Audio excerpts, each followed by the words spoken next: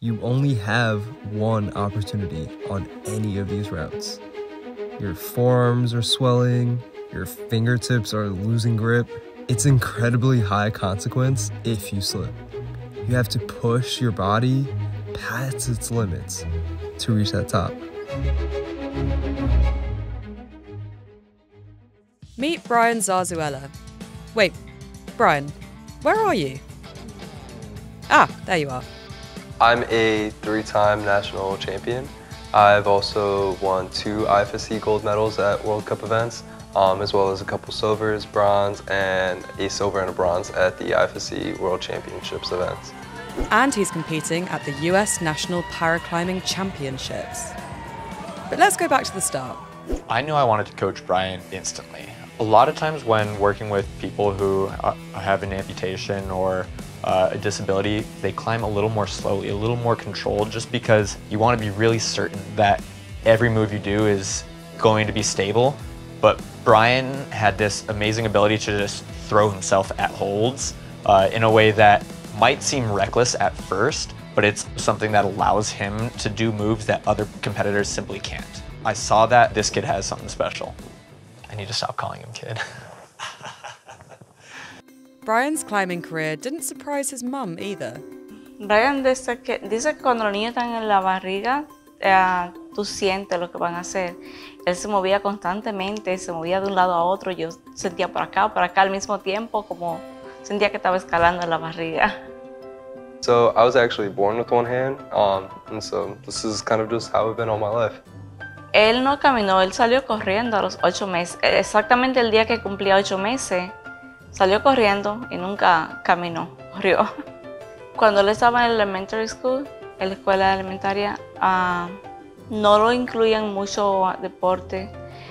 Y yo a veces siempre reclamaba y me decían, oh sí, para la próxima, para la próxima. At the time I thought, yeah, it's kind of cool. I got a straight A in gym class for doing absolutely nothing. And it wasn't until I was a little older that I understood the negative repercussions that ended up happening on me. No lloraba tanto, pero sí se frustraba. Hay personas que no hacían suficiente por ello y permitían que otros niños, los niños son crueles. I first got into sports around middle school. There was an after-school program. They had a bunch of free sports to try, whether it was baseball, basketball, handball, football, you kind of name it.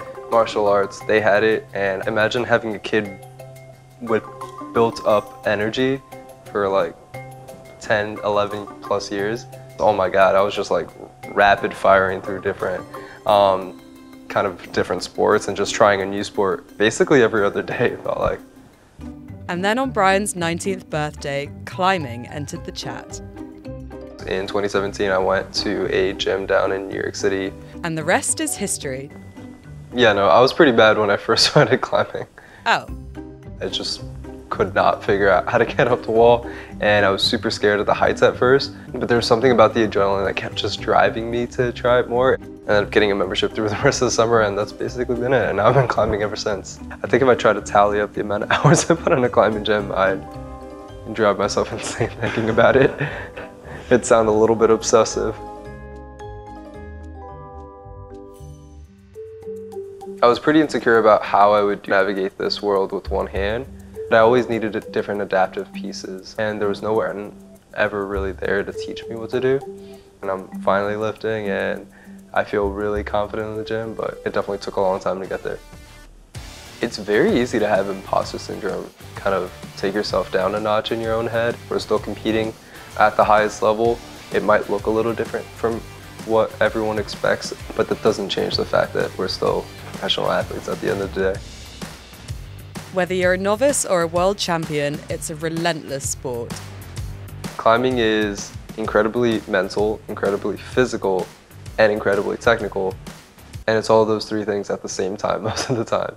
Well, I've seen like strongest men in the world come into a climbing gym and struggle because they don't know what they're doing. If you can't do all three of those things, you're not going to make it as a high-level climber. And messing up is high consequence. The potential of falling off of a 60 to 1,000 foot cliff is pretty obvious. You can tear muscles, can tear up your skin, it can just beat up your body. So I've personally broken bones doing it, But I think one of the things that makes climbing unique is that it's also a slow sport where you actually have time every time you make a move. And so you have to weigh choices constantly because consequence is high. How are you going to manage that? And scoring is simple. Each hold is numbered, so the higher you climb, the higher you score.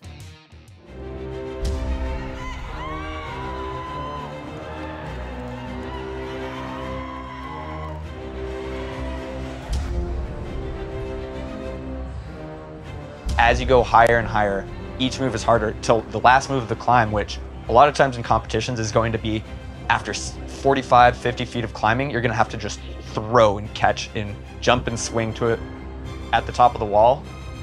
Whoever's the strongest, whoever's the best, whoever is most composed is gonna be the one on top.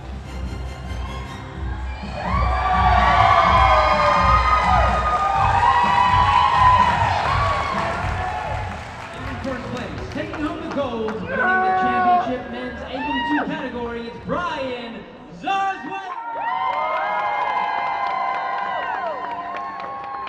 If you have any level of imposter syndrome, it goes away when you're on the podium.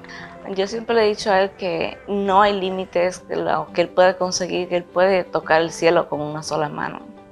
I think climbing's always pushing me to my limits. Before climbing, I wouldn't say I was anywhere near as confident in myself or in my abilities. I think it's really easy for kids with disabilities to grow up a little bit more shy, a little bit more reserved about what they can do. It's kind of pushed me out of my comfort zone. Ultimately, I'm climbing for myself, but not the me from the present. I'm climbing for the younger me from the past and that little kid who grew up and always wanted to do sports.